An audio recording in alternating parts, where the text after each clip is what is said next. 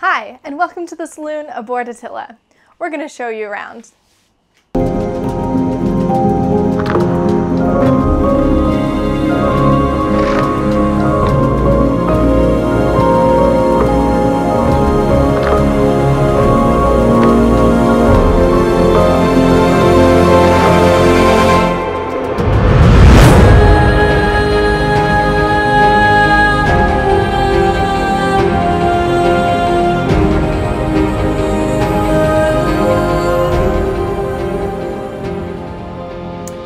This is the whiteboard where we have our most important information, and this is where you will find it because often some people are sleeping, some people are on the deck, and this is the common area where we can find the information when we need it.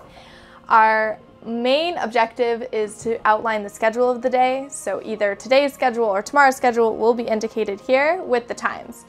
The important parts would be the meal times, which is breakfast, lunch, and dinner. Breakfast is usually 8 to 9, lunch is usually around 1, and dinner is about 8. These could change, and this is where you're going to find that information. Also beside it, there's going to be names of who is in charge of galley duty for that meal. Our galley duty schedule is typically outlined here and updated here for the daily schedule. So for the weekly or monthly schedule, here's the galley duty, and here is where you'll find it for your individual day meals. The kitchen on a boat is called a galley. Here's our galley.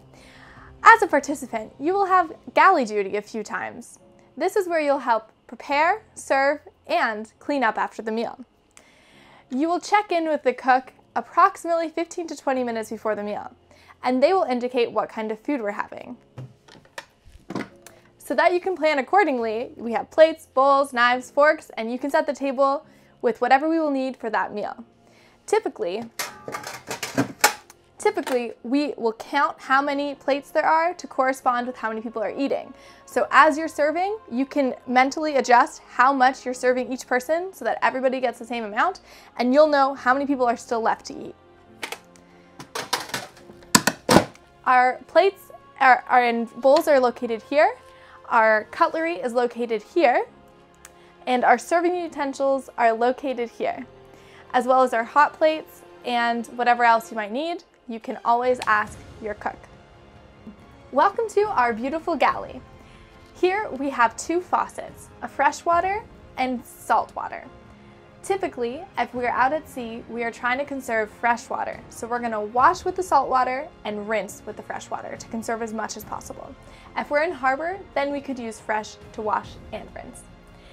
Here's where we dry all the dishes, and typically before you start your galley duty, you want to clean out all of this so it's empty and all of the recently washed dishes are away where they should be. Breakfast duty works a little bit different than lunch and dinner.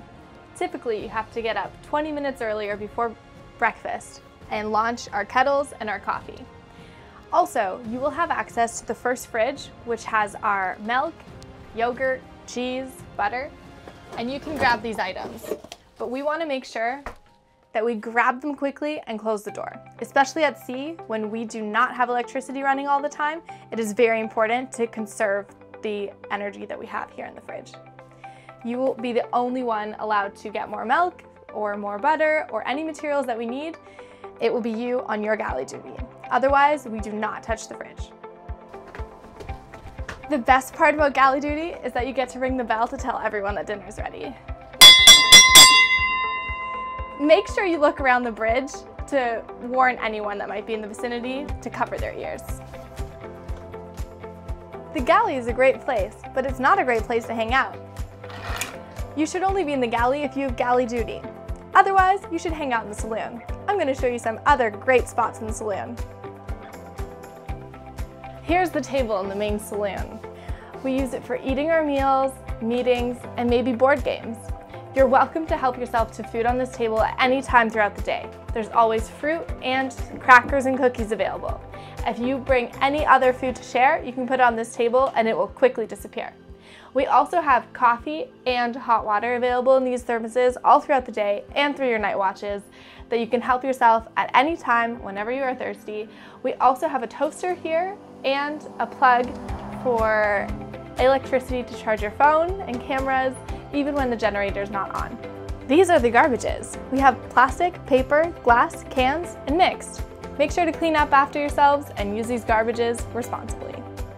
You're welcome to help yourself to any of our instruments, games, books, anything here in the saloon. Just make sure that you clean up after yourself.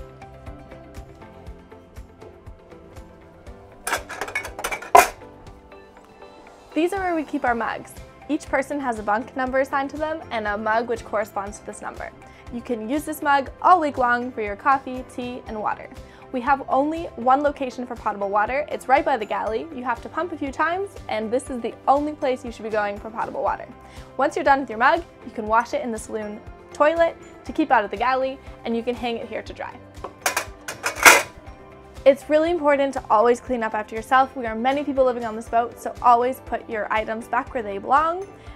This also includes your personal items, such as notebooks, sweaters, etc. If you are done using them, put them away.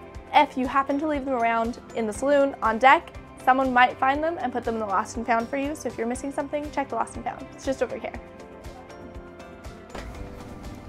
In case of an emergency, the primary exit should be through the bridge. Should the primary exit not be available in case of an emergency, one of our secondary emergency exits is here through the engineer's bunk. And that's it for the briefing of the saloon. Thanks for watching, and we hope to see you on board soon.